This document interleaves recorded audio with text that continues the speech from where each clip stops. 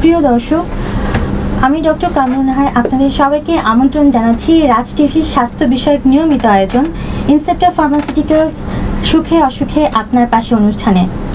অসুখের সময় প্রতিটি মানুষ হয়ে ওঠে অসহায়, আর ঠিক সেই অসহায় মুহূর্তে পাশে থেকে সেবা দিয়ে চিকিৎসা দিয়ে যারা আমাদের সুস্থ করে তোলেন তারা হচ্ছেন আমাদের চিকিৎসক। আজকে আমাদের স্টুডিওতে বিশেষজ্ঞ অতিথি হিসেবে উপস্থিত রয়েছেন বরেণ্য চিকিৎসক, বিশিষ্ট ENT specialist, Dhaka medical college হাসপাতালের নাক কান গলা হেড নেক সার্জারি বিভাগের আবাসিক surgeon doctor Asaduzzaman Liton sir. চলুন দর্শক, আমরা পরিচিত হই আমাদের বিশেষজ্ঞ অতিথির সাথে। আসসালামু আলাইকুম স্যার। ওয়ালাইকুম আসসালাম। রাজ টিভি স্টুডিওতে আপনাকে স্বাগত জানাচ্ছি। আপনাকেও স্বাগত জানাচ্ছি, সেই সাথে রাজ টিভি পরিবারকে ধন্যবাদ জানাচ্ছি এই ধরনের একটি আয়োজনে আমাকে অতিথি হিসেবে আমন্ত্রণ জানানোর জন্য। ধন্যবাদ স্যার। প্রিয় দর্শক, আজকে আমাদের আলোচনার বিষয় হচ্ছে নাকের হাড় বাঁকা রোগের চিকিৎসা ও তার প্রতিকার। এই বিষয় সম্পর্কিত যে কোনো তথ্য জানতে, যে কোনো জিজ্ঞাসা জানতে বা শেয়ার করতে, আমাদের বিশেষজ্ঞ অতিথির সাথে শেয়ার করতে আপনারা রাজ টিভির অফিসিয়াল ফেসবুক পেজটি লাইক করুন। সেখানে কমেন্টস করে আপনি আপনার যে কোনো জিজ্ঞাসা আমাদের বিশেষজ্ঞ অতিথির সাথে শেয়ার করতে পারেন, অথবা ইউটিউব থেকে সাবস্ক্রাইব করুন রাজ টিভি চ্যানেলটি। ভিজিট করুন www.rajtvbt.com। আপনারা আমাদের অনুষ্ঠানে সরাসরি ফোন করতে পারেন আমাদের টিভি স্ক্রলে দেওয়া নাম্বারে। আপনাদের সুবিধার জন্য নাম্বারটি আমি আবারও বলে দিচ্ছি। নাম্বারটি হচ্ছে 0177927101। এই নম্বরে ফোন করে আপনারা সরাসরি আমাদের বিশেষজ্ঞ অতিথির সাথে কথা বলতে পারেন। আমাদের আজকের এই অনুষ্ঠানটি পরিবেশিত হচ্ছে ইনসেপ্টার ফার্মাসিউটিক্যালস লিমিটেডের নিউট্রিশন নাজাল স্প্রে অ্যান্ড মন্টেয়ারের সৌজন্যে। চলুন দর্শক, আমরা চলে যাই আমাদের মূল অনুষ্ঠানে। স্যার, আজকে আমাদের আলোচনার বিষয় হচ্ছে নাকের বাঁকাহাড় রোগের চিকিৎসা ও তার প্রতিকার। অনুষ্ঠানের শুরুতেই আমি আপনার কাছে জানতে চাচ্ছি, এই যে নাকের হাড় বাঁকা রোগ, এইটা আসলে কি স্যার? ধন্যবাদ। নাকের হাড় বাঁকা রোগ আসলে আমাদের নাকের যে হাড়গুলো আছে, পেছনের দিকে আছে কিছু শক্ত হাড় এবং সামনের দিকে আছে কিছু নরম হাড়, যেটাকে আমরা বলি কার্টিলেজ বা তরুণাস্থি। তো এই কোনো কারণে যদি এই মাঝখানের যে হাড় এটা বাঁকা হয়ে যায়, তো এটাকেই বলা হচ্ছে নাকের বাঁকা হাড় রোগ অথবা ডিএনএস, ডেভিয়েটেড নেজাল সেপ্টাম। তো এটার বিভিন্ন কারণ আছে, এর মধ্যে আমরা প্রধানত দুটি কারণ বিবেচনায় আনি। প্রথমটি হলো জন্মগতভাবে, যে জন্মগতভাবে তার ডেভেলপমেন্টাল কারণে এটা বাঁকা হয়ে গিয়েছে। আর দ্বিতীয়টি হলো যে কোনো ধরনের আঘাত, সেটা জন্মের সময়ে আঘাত হতে পারে অথবা যে কোনো কারণে রোড ট্রাফিক অ্যাক্সিডেন্ট বা মারামারি বা যে কোনো ধরনের আঘাত, পড়ে গিয়ে ব্যথা পাওয়া, যে কোনো কারণে তার যদি মাঝখানের হাড়টা বাঁকা হয়ে যায়, এটাকে আমরা বলি নাকের হাড় বাঁকা অথবা ডেভিয়েটেড নেজাল সেপ্টাম। আচ্ছা, ধন্যবাদ স্যার। আপনি অনেক সুন্দর করে আমাদের বুঝিয়ে দিলেন যে নাকের হাড় বাঁকা রোগটা আসলে কি। আসলে স্যার, আমরা জানলাম যে আমাদের নাকের যে হাড়টা বাঁকা হচ্ছে এর পিছনে অনেকগুলো কারণ রয়েছে। স্যার, এরকম কি কখনো হতে পারে যে রোগী অনেক দিন ধরে নাকের হাড় বাঁকা রোগের সমস্যায় ভুগছে, কিন্তু তার আসলে জন্মগত বা আঘাতগত কোনো ত্রুটি নেই, এরকম ধরা পড়ছে না, এরকম কি স্যার হতে পারে? এরকম হওয়ার সুযোগ কম, হয়তোবা তার জন্ম থেকেই সমস্যাটা ছিল, কিন্তু এটার কারণে তার কোনো উপসর্গ হয়নি। যেটা হয় যে কম বেশি সবারই নাকের হাড় বাঁকা থাকে, পুরোপুরি সোজা কারোরই ওরকম থাকে না, কিন্তু সবার আসলে উপসর্গ থাকে না। তো এই জন্যই হয়তোবা রোগী জন্মের পরে 10 বছর বা 20 বছর পর্যন্ত কোনো ধরনের সমস্যা তার নাও হতে পারে। মূলত যখন সমস্যাগুলো হয় তখনই রোগী বুঝতে পারেন যে তার ডক্টরের কাছে যেতে হবে। তো হাড় বাঁকা এটা অবশ্যই জন্মগত অথবা কোনো আঘাতের কারণ অবশ্যই থাকবে স্যার, কারণ থাকবে। স্যার, আপনি অনেক সুন্দর করে জিনিসটি আমাদের কাছে ক্লিয়ার করেছেন। স্যার, আমরা আর একটা বিষয় জানতে চাচ্ছিলাম, এই যে আমাদের নাকের হাড় বাঁকা রোগ, এটা তো এরকম কি আছে স্যার যে ছোট বয়সে বাচ্চারা বেশি এফেক্টেড হচ্ছে, বৃদ্ধ বয়সে বা যাদের বয়স এরকম বয়সের সাথে আসলে ওরকম কোনো সম্পর্ক নেই। কারণ প্রথমেই বললাম যে প্রধানত দুটি কারণ, যে এটি জন্মগত অথবা কোনো আঘাতের কারণে। এখন জন্মগত যেটা, সেটা তো একটা শিশুর বা বৃদ্ধ যেই হোক তার সেটা জন্ম থেকেই, হয়তো বা বৃদ্ধ বয়স পর্যন্ত তার কোনো ধরনের উপসর্গ হয়নি। আর আঘাতের কারণে যেটা, সেটা তো শিশু, মধ্যবয়স্ক বা বয়স্ক যে কারোরই যে কোনো সময় আঘাতের কারণে এটা হতে পারে। তো স্যার, এই রোগের আসলে বয়সের সাথে বা ছেলে মেয়ে ওরকম কোনো সম্পর্ক নেই। স্যার আরেকটা জিনিস, যে আমাদের কাছে যখন নাকের বাঁকা হাড়ের রোগ নিয়ে কেউ আসবে, তারা কি কি সমস্যা বা কি কি উপসর্গ নিয়ে স্যার আসতে পারে? আচ্ছা, খুবই সুন্দর একটি প্রশ্ন। উপসর্গগুলোর মধ্যে প্রথমে যেটা, যে রোগী এসে বলবে যে আমার নাক বন্ধ থাকে, হয়তোবা ডান পাশ অথবা বাম পাশ অথবা দুই পাশই তার বন্ধ থাকে। তো এই ধরনের একটি উপসর্গ রোগী বলতে পারে। এরপর বলতে পারে যে আমার মাথা ব্যথা করে, হয়তোবা ডান পাশ ব্যথা করতে পারে, বাম পাশ। ব্যথার ক্ষেত্রে কি কোনো স্পেসিফিক সাইট আছে যে আমার এই পাশে ব্যথা করছে বা কি ধরনের? না, এরকম কোনো স্পেসিফিক সাইট নেই। অনেক সময় পেশেন্ট বলে ডান পাশ ব্যথা করে, কোনো পেশেন্ট বলে হয়তো বাম পাশ, অথবা পুরো মাথাও ব্যথা করতে পারে। তবে যদি দেখা যায় যে এই বাঁকা হাড়ের জন্য তার সাইনোসাইটিস হয়, সেক্ষেত্রে তার মুখে ব্যথা করতে পারে, যে আপনার কপালের দিকে, বিশেষ করে যদি ফ্রন্টাল সাইনোসাইটিস হয় সেক্ষেত্রে কপালের দিকে ব্যথা করতে পারে, বা এই ব্যথাটা একটু সকালের দিকে বেশি হতে পারে, যেটাকে আমরা বলি মর্নিং হেডেক বা অফিস হেডেক। আর যদি দেখা যায় যে তার ম্যাক্সিলারি সাইনোসাইটিস হয়, সেক্ষেত্রে তার গালের অংশ, সামনের দিকের অংশগুলোতে ব্যথা করতে পারে। কিন্তু ডেভিয়েটেড ন্যাজাল সেপ্টামের জন্য বা নাকের হাড় বাঁকার জন্য যে সমস্যাগুলো, এটার জন্য স্পেসিফিক ওরকম মাথা ব্যথার কোনো সাইট নেই। স্যার আর কি কি সমস্যা হতে পারে? এছাড়াও রোগী বলতে পারে যে মাঝে মাঝেই তার নাক দিয়ে রক্ত আসে, একেবারে তাজা রক্ত, হয়তো কোনো কারণ ছাড়াই। আপনার কাছে আলোচনাটি শুনবো। ইতিমধ্যে একজন দর্শক আমাদের সাথে যুক্ত হয়েছেন, আমরা স্যার ফোন কলটি নিয়ে নিচ্ছি। আসসালামু আলাইকুম দর্শক, আপনি রাজ টিভির নিয়মিত আয়োজন সুখে অসুখে আপনার পাশে অনুষ্ঠানে যুক্ত হয়েছেন। আপনি আপনার পরিচয় দিয়ে আমাদের বিশেষজ্ঞ অতিথির সাথে কথা বলুন। হ্যাঁ, আমি রাজি বলছিলাম ঢাকা থেকে। স্যারের সঙ্গে একটু কথা বলতে চাচ্ছিলাম। জি স্যার, আছে, বলুন কথা। জি দর্শক, আপনি বলুন। আচ্ছা, আমার সমস্যা হলো, আমার অনেকেই বলে আমার নাকের সামনের দিকটা, একদম মাথার অংশ যেটা, এটা নাকি বাম দিকে বাঁকানো। যদি আমি নিজে টের পাই না, অনেকেই বলে। ইভেন একটা ইন্টারভিউতে যে সেখানে আমাকে বলেছে নাকের সামনের অংশটা হলো বাঁকা। বাইরে থেকে দেখে মনে হচ্ছে যে আপনার নাকের সামনের অংশ বাঁকা। হ্যাঁ, এটা সূক্ষ্মভাবে বাঁকা, যেটা খুব গাঢ়ভাবে খেয়াল করলে, খুব ভালোভাবে খেয়াল করলে বোঝা যায়, কিন্তু এমনিতে বোঝা যায় না। আচ্ছা, আপনি কি জানতে চাচ্ছেন? আচ্ছা, দর্শক সম্ভবত জানতে চাচ্ছেন যে তার যে সামনের দিক থেকে বাঁকা, অনেকেই তাকে বলেছে, তো এর কোনো প্রতিকার আছে কিনা। এর জন্য দর্শক, আমাদের একটি সার্জারি আছে, রাইনোপ্লাস্টি। যদি আপনার দেখা যায় যে বাইরে থেকে হাড় বাঁকা, অনেক ক্ষেত্রে শুধু ভেতরে বাঁকা থাকে, বাইরে থেকে বাঁকাটা ওরকম বোঝা যায় না, সেক্ষেত্রে আমরা শুধুমাত্র ওই ভেতরের বাঁকা হাড়টার অপারেশন করি। কিন্তু কোনো ক্ষেত্রে যদি দেখা যায় যে রোগীর ভেতরের হাড়ও বাঁকা, আবার বাইরে থেকে তাকে দেখে বোঝা যায় যে তার নাকের হাড় বাঁকা, সেক্ষেত্রে এটাও আমরা সার্জারি করে ঠিক করে দিই। এটাকে বলা হয় রাইনোপ্লাস্টি। যদি আপনার এই ধরনের কোনো সমস্যা থেকে থাকে, আপনি একজন ইএনটি সার্জনের সাথে কথা বলুন, রাইনোপ্লাস্টি করে এটা ঠিক করে দেওয়া যায়। ধন্যবাদ দর্শক আমাদের সাথে যুক্ত হওয়ার জন্য। আশা করি আপনি আপনার প্রশ্নের সঠিক উত্তর পেয়ে গেছেন। স্যার, আসলে আমরা যে বিষয়টিতে কথা বলছিলাম, যে নাকের হাড় বাঁকা রোগের লক্ষণ সমূহ নিয়ে কথা বলছিলাম, যেটা বললাম যে তার নাক দিয়ে রক্ত আসতে পারে, একেবারে তাজা রক্ত, হ্যাঁ, এরকম ঘটনা ঘটতে পারে। এছাড়া যেটা পেশেন্ট বলতে পারে যে ঘুমের মধ্যে সে নাক ডাকে।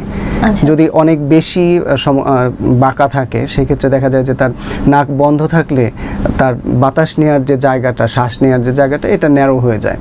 তখন পেশেন্ট বলতে পারে যে আমি ঘুমের মধ্যে নাক ডাকি, অথবা মুখ হা করে ঘুমাই। এই ধরনের কমপ্লেন যারা আমার সাথে থাকেন তারা এই ধরনের কমপ্লেন করে যে মুখ হা করে ঘুমাই। এই সমস্যাগুলো নিয়ে রোগী আমাদের কাছে আসতে পারে। আর আরেকটি যেটা বললাম যে মাথা ব্যথা, এটা খুবই কমন একটা সমস্যা। দেখা যায় যে নাকের হাড় যাদের বাঁকা, তারা কম বেশি সবাই এই কমপ্লেনটাই করে যে আমার মাথা ব্যথা। ধন্যবাদ স্যার, আপনি অনেক সুন্দর করে বুঝিয়ে দিলেন যে নাকের হাড় বাঁকা রোগী কী কী লক্ষণ নিয়ে, কী কী সমস্যা নিয়ে রোগী আমাদের কাছে আসতে পারে। তো স্যার, নাকের হাড় বাঁকা রোগের পেছনে তো অনেকগুলো কারণ রয়েছে, জন্মগত কারণ এবং আঘাতের কারণেও তার হতে পারে। তো স্যার, এই রোগটা ডায়াগনোসিস করতে তো নিশ্চয়ই আপনাদের কিছু পরীক্ষা নিরীক্ষা করতে হয় স্যার। তো এই রোগের জন্য আপনি যদি দর্শকদের উদ্দেশ্যে বলতেন যে আমরা আসলে কী কী পরীক্ষা করাতে হয়। আচ্ছা, এই রোগের প্রধান যে উপসর্গ, রোগী এগুলো বললেই আমরা বুঝতে পারি যে তার কী ধরনের সমস্যা। তো এরপর যেটা আমরা করি যে রোগীর নাক আমরা একটু পরীক্ষা করে দেখি এটাকে আমরা ক্লিনিক্যাল এক্সামিনেশন যেটাকে বলি, যে আমরা রোগীটাকে দেখি, তার নাকের ভেতরটা আমরা দেখি যে নাকের ভেতরে তার কি শুধুমাত্র সামনের যে নরম হাড় সেটা বাঁকা, নাকি পেছনের যে শক্ত হাড় আছে সেটাও বাঁকা। তো এর জন্য আমরা একটা খুব কমনলি আমরা একটি এক্সরে করাই, এক্সরে, পিএনএস, অক্সিপিটোমেন্টাল ভিউ, এই নোজ এবং প্যারানাজাল সাইনাস এগুলো দেখার জন্য আমরা একটা এক্সরে করি।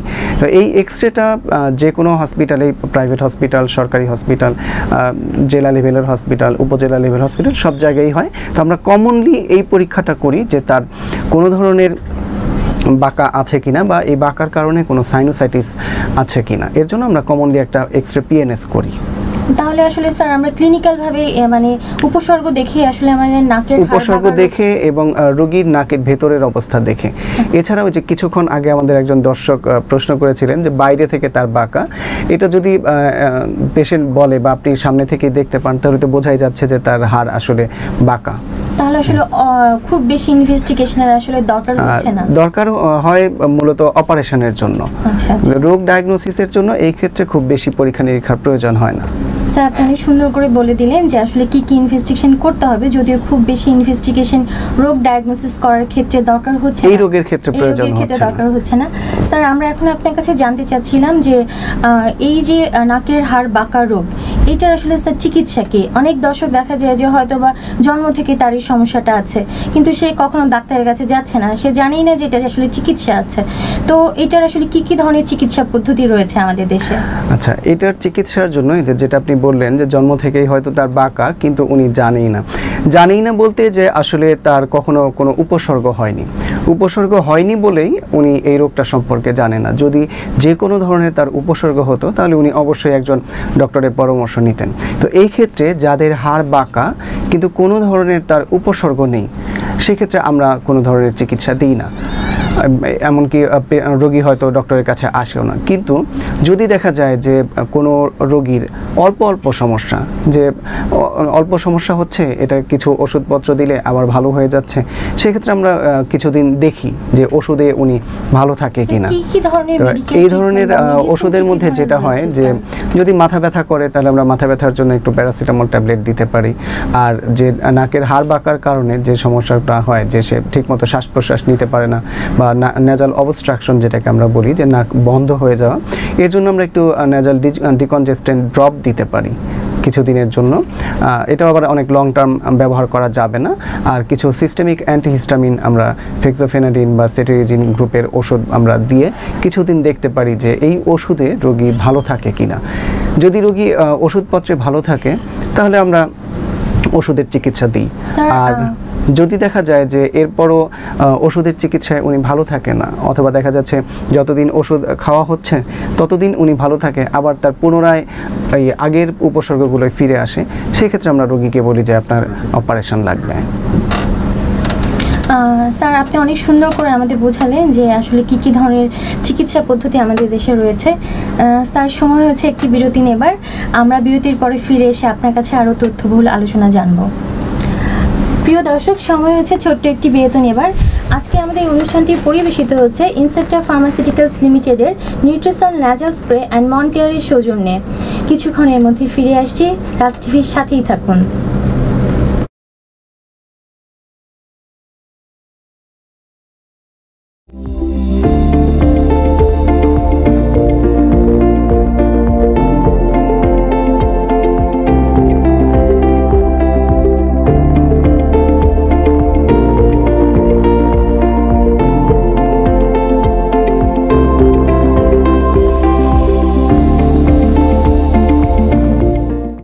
আসসালামু আলাইকুম। শুনছিলেন শিরোনাম। মানবজাতি মানেই ভ্রমণ পিপাসু।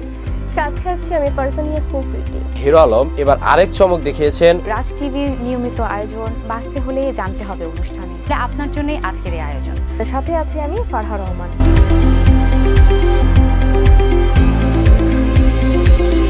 ক্যারিয়ার যখন টেলিভিশন সংবাদ উপস্থাপনা, রাজ টিভি, রাজ টেলিভিশন খুবই সুন্দর একটি উদ্যোগ। আপনার এই স্বপ্ন পূরণে কাছে আছে রাজ মিডিয়া প্রেজেন্টেশন একাডেমি, সংবাদ উপস্থাপনা প্রশিক্ষণে এক ডিজিটাল প্ল্যাটফর্ম। দেশ সেরা প্রশিক্ষক, নিজস্ব ডিজিটাল স্টুডিও, অটোকিউ প্র্যাকটিস, নিজস্ব voice trainer, PCR editing panel একমাত্র আমাদেরই রয়েছে। নতুন ব্যাচে ভর্তি চলছে। 3 মাস কোর্স শেষে 6 মাসের ইন্টার্নশিপ সম্পূর্ণ ফ্রি। ইন্টার্নশিপের সময় রাজ টিভি এবং রেডিও রাজ বাংলার ধ্বনিতে থাকছে কাজ করার সুবর্ণ সুযোগ। আজই যোগাযোগ করুন 153 চায়না বিল্ডিং গলি, আজিমপুর, ঢাকা। হটলাইন 017792710118।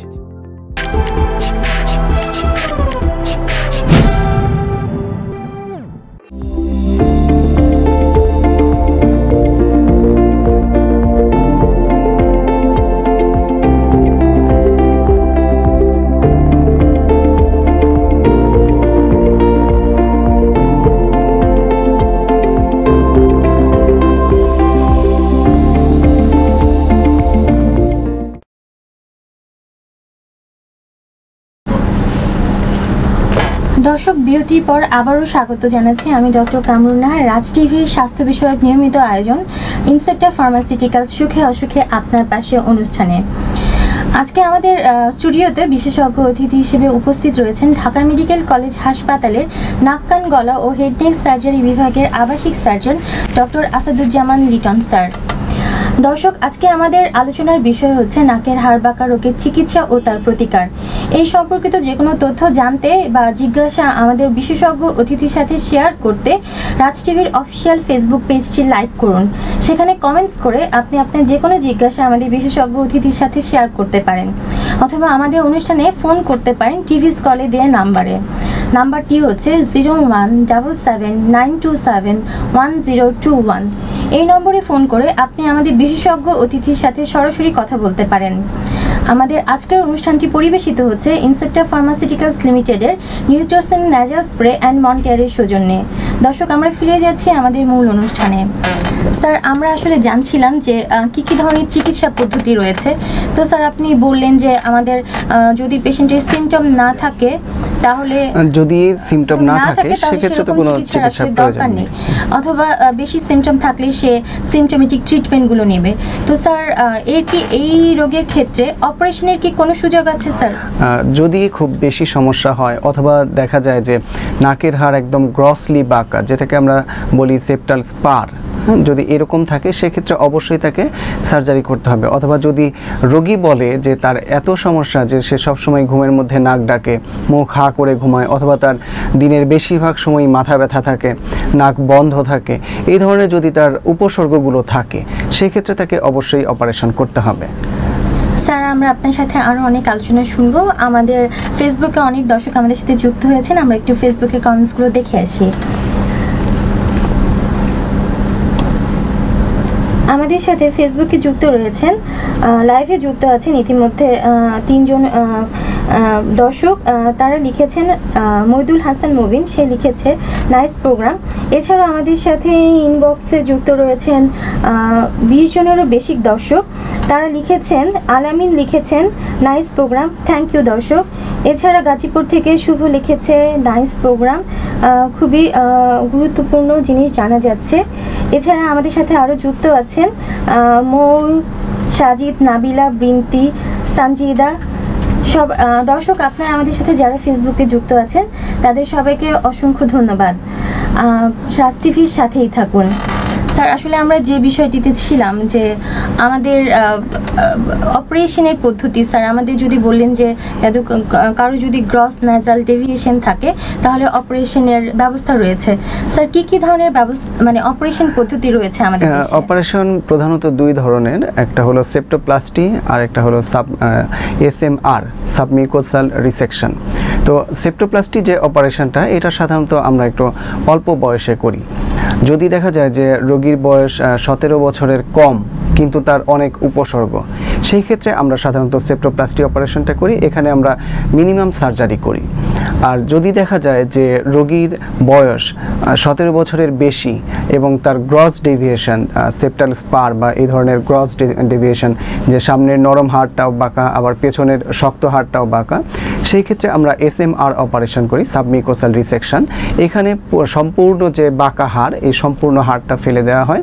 তো এই জন্য একটু বয়সের ক্ষেত্রে আমরা দুই ধরনের অপারেশন করি। একটু আর্লি এজে আমরা সেপ্টোপ্লাস্টি অপারেশনটা করি, আর যদি একটু বয়স্ক হয়, বেশি বাঁকা থাকে, সেক্ষেত্রে সাবমিউকোসাল রিসেকশন করি। তো এর সাথে আমরা আরও একটি অপারেশন করে দিই। অনেক ক্ষেত্রেই দেখা যায় যে যদি নাকের হাড় বাঁকা থাকে, আর বাম দিকে যদি বাঁকা থাকে, তাহলে ডান দিকের মাংস বেড়ে যায়, যেটাকে আমাদের মেডিকেলের ভাষায় আমরা বলি যে hypertrophy of the inferior turbinate.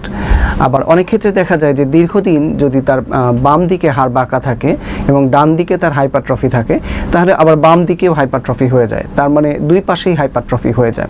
তো এরকম যদি দুই পাশেই হাইপারট্রফি থাকে বা যে কোনো একদিকে থাকে, তখন আমরা ওইটারও একটা সার্জারি করে দিই, যাতে তার নাকের ভেতরে অনেক শ্বাস নেওয়ার জন্য অনেক জায়গা পাওয়া যায়। এই দুই ধরনের সার্জারি আমরা করি। স্যার, এই যে অপারেশন আমরা করছেন, স্যার অপারেশনের আগে কি কোনো পূর্ববর্তী প্রস্তুতির দরকার হয়? অবশ্যই প্রস্তুতির দরকার আছে। যেমন যদি কোনো রোগী হাইপারটেনসিভ থাকে, অবশ্যই তার হাইপারটেনশন ম্যানেজ করে কন্ট্রোলে রেখে তারপর অপারেশন করতে হবে। যদি কোনো রোগীর ডায়াবেটিস থাকে বা অন্য কোনো কোমরবিডিটি থাকে, তাহলে অবশ্যই সেটা আগে ম্যানেজ করে বা সেটার জন্য একটা প্রস্তুতি নিয়ে তারপর অপারেশন করতে হবে। আর এছাড়াও শুধুমাত্র কোনো ধরনের কোমরবিডিটি বা ডায়াবেটিস বা হাইপারটেনশন এই ধরনের কোনো কিছু যদি না থাকে, এরপরও কিছু অপারেশনের আমরা যেটাকে বলি যে জিএ ফিটনেস, মানে আমি যে জেনারেল অ্যানেস্থেসিয়া দেব, এটার জন্য রোগী ফিট কিনা এটা দেখার জন্য আমরা রোগীর একটা সিবিসি পরীক্ষা করি, রক্তের কমপ্লিট ব্লাড কাউন্ট, প্রস্রাবের একটি পরীক্ষা করি, বুকের একটা এক্সরে, একটা ইসিজি, এবং কিডনি ফাংশন দেখার জন্য আমরা সেরাম ক্রিয়েটিনিন এই পরীক্ষাগুলো করি। আর এছাড়া রুটিন ব্লাড গ্রুপিং এটা তো করতেই হয়, যে কোনো একটা অপারেশন সাধারণত এই অপারেশনে রক্তের দরকার পড়ে না, কিন্তু তারপরও আমরা একটা রুটিন ব্লাড গ্রুপিং করে রাখি পূর্ব প্রস্তুতি হিসেবে। স্যার, অপারেশন তো আমরা করলাম, অপারেশনের পরবর্তী সময়ে রোগীর কি কোনো কমপ্লিকেশন হতে পারে, যেটা আমাদের রোগীকে আগে থেকেই আসলে যে কোনো ধরনের অপারেশনেই কমপ্লিকেশন হতে পারে। এটা অপারেশন চলাকালীন সময়েও হতে পারে অথবা অপারেশনের পরেও হতে পারে। তো অপারেশন চলাকালীন যেহেতু একটা রোগীকে জেনারেল অ্যানেস্থেসিয়া দেওয়া হচ্ছে, তার অজ্ঞানের কারণে কোনো ধরনের কার্ডিয়াক অ্যারেস্ট বা এই ধরনের সমস্যা হতে পারে। তবে যদি তাকে রেডি করে নেওয়া হয়, যেটা আমি বললাম যে পূর্ব প্রস্তুতি, সেক্ষেত্রে সাধারণত এই ধরনের ঝুঁকি একটু কম। আর অপারেশন পরবর্তী যেটা হতে পারে যে প্রত্যেকটা অপারেশনেরই আসলে কিছু কমপ্লিকেশন থাকে, কারো ক্ষেত্রে হয় আবার কারো ক্ষেত্রে হয় না। তো এই অপারেশনের ক্ষেত্রে যে সমস্যাগুলো হতে পারে, প্রথমত যে অপারেশনটা করা হলো এর কারণে চারপাশ থেকে রক্ত জমা হয়ে হেমাটোমা হতে পারে। যে অপারেশনটা করা হলো নাকের মাঝখানের হাড়ের, এর মাঝখানে রক্ত জমা হয়ে হেমাটোমা হতে পারে, এটাকে আমরা বলি সেপ্টাল হেমাটোমা। যদি দেখা যায় যে সেপ্টাল হেমাটোমা কিন্তু পেশেন্ট বুঝতে পারেনি বা ফলো আপে আসেনি অপারেশনের পর, তো তখন এই হেমাটোমা থেকে তার অ্যাবসেস হতে পারে, ফোড়া হতে পারে, জ্বর হতে পারে। এই ফোড়া যদি তার চিকিৎসা না করা হয়, সেই ক্ষেত্রে এই সেপ্টামটা ছিদ্র হয়ে যেতে পারে, যেটাকে বলা হচ্ছে সেপ্টাল পারফোরেশন। এর পরবর্তী কমপ্লিকেশন হিসেবে যদি সেপ্টাল পারফোরেশন হয়, সেক্ষেত্রে তার নাকের হাড় বসে যেতে পারে, অথবা যদি খুব বেশি হাড় ফেলে দেওয়া হয়, সেক্ষেত্রে সামনের দিক থেকে নাকটা পেছনের দিকে একটু টেনে আসতে পারে, যেটাকে আমরা বলি কোলুমেলা রিট্রাকশন, বা নাকের যে সামনের অংশটা, যেটাকে আমরা নেজাল টিপ বলি, এটা নিচু হয়ে যেতে পারে, ডিপ্রেশন হয়ে যেতে পারে। তো এই ধরনের সমস্যাগুলো হতে পারে। তাহলে রোগী আমাদের কাছে যদি এই ধরনের কমপ্লিকেশন নিয়ে আসে, তাহলে অবশ্যই অভিজ্ঞ ডাক্তার অপারেশনের পর অবশ্যই তাকে ফলো আপে আসতে হবে, যে তার অপারেশন পরবর্তী কোনো ধরনের কমপ্লিকেশন হলো কিনা। এটা দেখার জন্য তাকে অবশ্যই অপারেশনের পর সংশ্লিষ্ট ডক্টরের কাছে ফলো আপের জন্য আসতে হবে। আচ্ছা স্যার, এছাড়া স্যার আমাদের অপারেশনের পরবর্তী সময়ে কোনো ধরনের পরিচর্যার কি দরকার আছে, বা পেশেন্টকে কোনো অ্যাডভাইস দেওয়ার? প্রত্যেকটা অপারেশনেই আসলে পরিচর্যার প্রয়োজন হয়। যেমন এই অপারেশনের ক্ষেত্রে আমরা রোগীর নাকের ভেতরে একটা প্যাক দিয়ে রাখি, এএনএস প্যাক বলা হয়। তো এটা আমরা সাধারণত একদিন বা কোনো ক্ষেত্রে 2 দিন রাখি।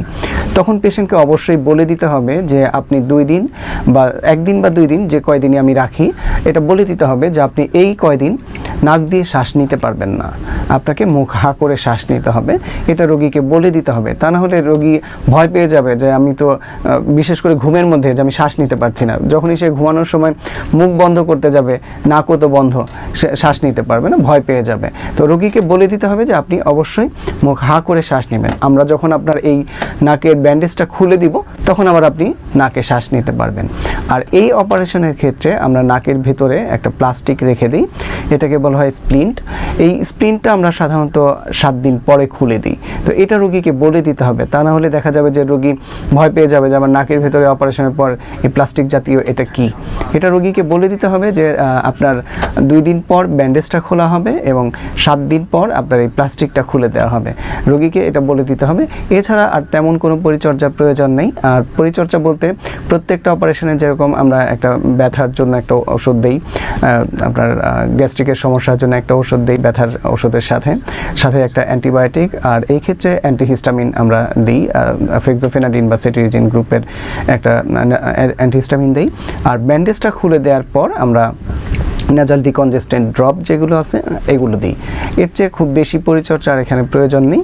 আর ব্যান্ডেজ খুলে দেওয়ার পর রোগী তার স্বাভাবিক কাজ করতে পারবে, খুব ভারী কাজ না করে স্বাভাবিক কাজ করতে পারবে। আর প্লাস্টিক খুলে দেওয়ার পর বা স্প্লিনটা খুলে দেওয়ার পর উনি স্বাভাবিক যে কোনো কাজ করতে পারবে। ধন্যবাদ স্যার। আজকে আমরা চলে এসেছি আমাদের অনুষ্ঠানের শেষ পর্যায়ে। আপনার কাছ থেকে আজকে আমরা নাকের হাড় বাঁকা রোগীর সম্পর্কে অনেক গুরুত্বপূর্ণ তথ্য জানলাম। পাশাপাশি আমাদের দর্শকরা ফোনের মাধ্যমে তাদের বিভিন্ন সমস্যার সমাধান পেয়েছে। এছাড়া স্যার মানে নাকের হাড় বাঁকা রোগ সম্পর্কিত অনেক না জানা তথ্য আজকে আমরা জানতে পারলাম। স্যার, রাজ টিভি স্টুডিওতে আসার জন্য এবং আমাদেরকে আপনার মূল্যবান সময় থেকে সময় দেওয়ার জন্য অসংখ্য ধন্যবাদ। আপনাদেরকে ধন্যবাদ। সেই সাথে রাজ টিভির দর্শকদের বলবো যে আপনারা আপনাদের রোগ সম্পর্কে জানুন, আপনার চিকিৎসক সম্পর্কে জানুন, কোন রোগে কোন ধরনের চিকিৎসক দেখাতে হবে এবং কী ধরনের চিকিৎসা আপনার জন্য প্রচলিত এগুলো সম্পর্কে জানুন। অবশ্যই একজন ভালো বিশেষজ্ঞ চিকিৎসকের পরামর্শ মতো চিকিৎসা গ্রহণ করবেন। বিশেষ করে গ্রামগঞ্জে বা মফস্বল এলাকায় যেটা হয় যে নাকের হাড় বাঁকা, এটাকে কিছু পল্লী চিকিৎসক বা যারা এটা সম্পর্কে জানে না তারা দেখা যাচ্ছে যে এটাকে পলিপ বলে বিভিন্ন ধরনের অ্যাসিড বা অন্য কিছু দিয়ে পোড়ানোর চেষ্টা করে। এই কাজগুলো করবেন না। আপনার যে কোনো ধরনের সমস্যা হলে আপনি অবশ্যই একজন বিশেষজ্ঞ চিকিৎসকের পরামর্শ নিয়ে তারপর সেটার চিকিৎসা গ্রহণ করবেন। ধন্যবাদ। ধন্যবাদ স্যার। ধন্যবাদ। দর্শক, আমরা চলে এসেছি আমাদের অনুষ্ঠানের শেষ পর্যায়ে। এতক্ষণ আমরা আমাদের বিশেষজ্ঞ অতিথির কাছ থেকে জানলাম নাকের হাড় বাঁকা রোগের উপসর্গ, কারণ, তার ইনভেস্টিগেশন, চিকিৎসা ও প্রতিকার সম্পর্কে। আজকে যে সমস্ত দর্শক আমাদের সাথে ফেসবুক, ইউটিউবের মাধ্যমে আমাদের সাথে যুক্ত হয়েছিলেন অথবা সরাসরি ফোন করে আমাদের সাথে যুক্ত হয়েছেন, তাদের সবাইকে অসংখ্য ধন্যবাদ। অসুস্থতা আমাদের কাছে কখনোই কাম্য নয়, তাই অসুস্থ হলে দেরি না করে তার উপযুক্ত চিকিৎসা নিতে হবে। আশা করি আমাদের আজকের এই আলোচনা আপনাদের সুচিকিৎসার সেই পথকে সুগম করবে। আপনাদের সাথে আবারও দেখা হবে রাজ টিভির অন্য কোনো এপিসোডে। ততক্ষণ পর্যন্ত ভালো থাকুন, সুস্থ থাকুন, রাজ টিভির সাথেই থাকুন। আল্লাহ হাফেজ। You are watching Raj TV, Jagorone, Bangladesh. Please subscribe our channel.